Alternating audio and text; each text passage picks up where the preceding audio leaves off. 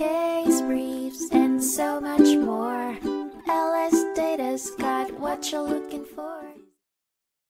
In the 2004 case People v. Yascavage, the Colorado Supreme Court examined the requirements for a conviction of tampering with a witness or victim under certain sections of the state's tampering statute. Daniel P. Yascavage was initially convicted of tampering with a victim or witness by criminal solicitation, but appealed the decision. The Court of Appeals reversed the conviction, stating that the statute requires proof that the victim or witness was legally summoned to a proceeding.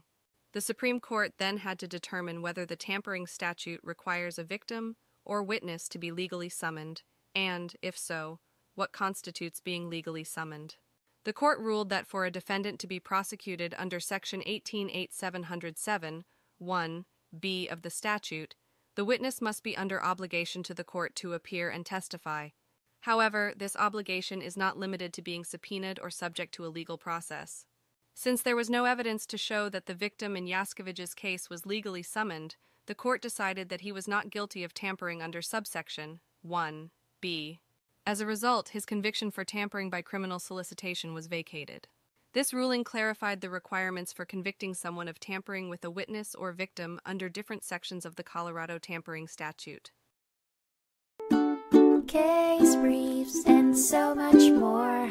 LSData's got what you're looking for. Visit lsd.law, elevate your mind.